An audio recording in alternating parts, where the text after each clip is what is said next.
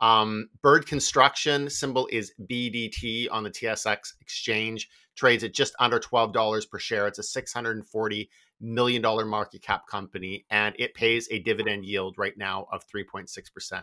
So what they're a leading Canadian construction company. They operate coast to coast. They provide a range of services from new construction for industrial infrastructure and institutional markets to industrial maintenance, repair, and operations. And this includes mining. They're in nuclear space, so power generation. So a diversified construction company across Canada. And if we look at the share price performance over the past 12 months here, we can see they've had a very nice run. A year ago, they were trading at about $7.25 per share and trading now for $11.90.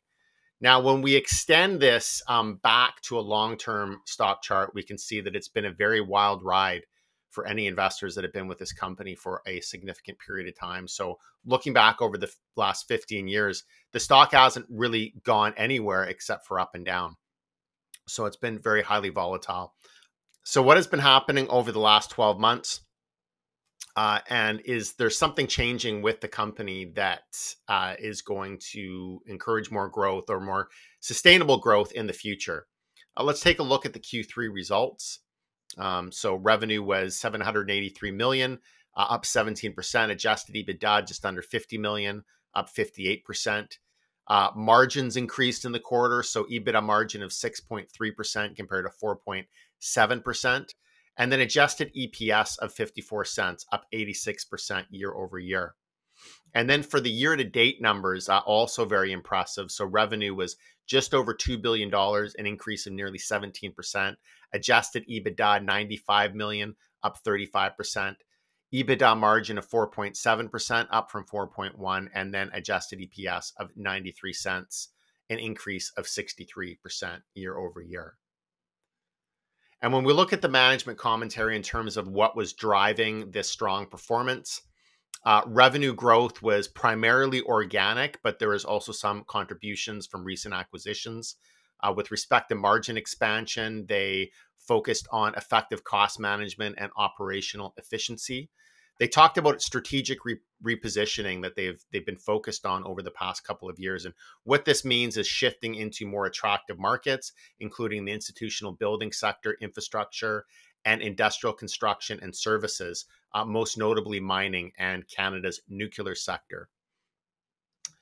They also have a growing backlog, up 20% year to date. And they've talked about significant multi-year recurring revenue coming from the master service agreements, which they've signed recently. In terms of outlook going into next year, they're expecting a strong finish to 2023 and potentially even a stronger showing in 2024. So in terms of the outlook, the management commentary, all of that looks very strong. Now, there have been some recent announcements from the company that look very interesting. They've signed a couple master service agreements. In September, they issued a press release regarding industrial recurring master service agreements in Ontario and Alberta. More recently, in November, they talked about growing their institutional nuclear portfolio in Ontario. So some interesting things coming with the company. And one of the things that I'm picking up from reading what management has to say and just their general commentary is that with these master service agreements, they're able to produce more visible, more stable, even recurring revenues going forward. Now, recurring revenues can be defined as many different things.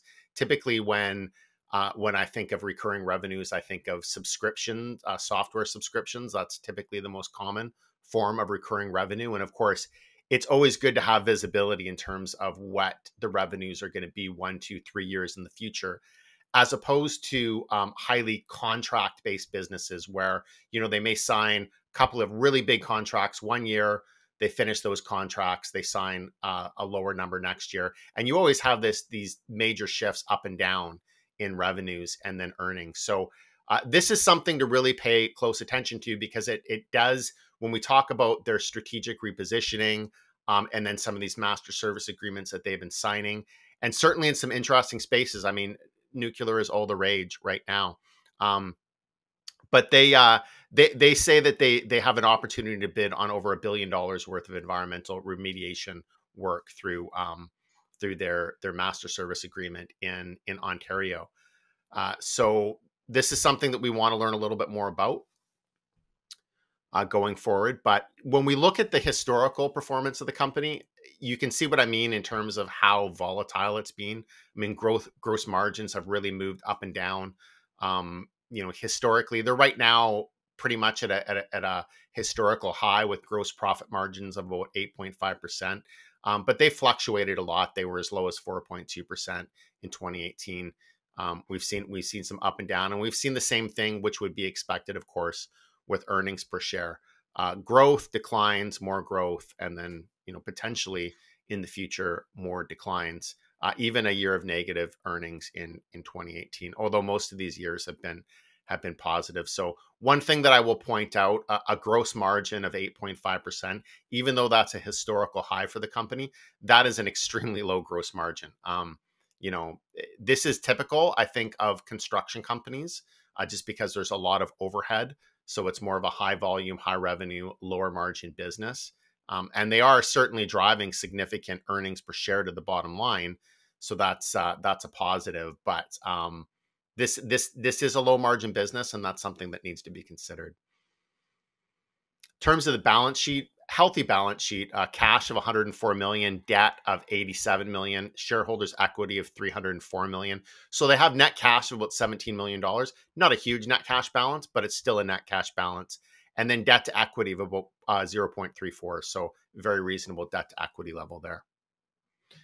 And then in terms of valuation and future growth, just looking at some of the analyst consensus estimates out there, analysts are looking at about $1.32 in the current year, $1.53 next year. So that would be current year growth of 53%, approximately at the midpoint of analyst estimates for this year, and then 16% next year, and price to earnings multiples of 9 times current year's expected earnings and 8 times next year's expected earnings. So certainly a lower price to earnings multiple, which we would expect. I mean, Bird is always generally traded at a fairly low multiple. I'd have to look at the historical range.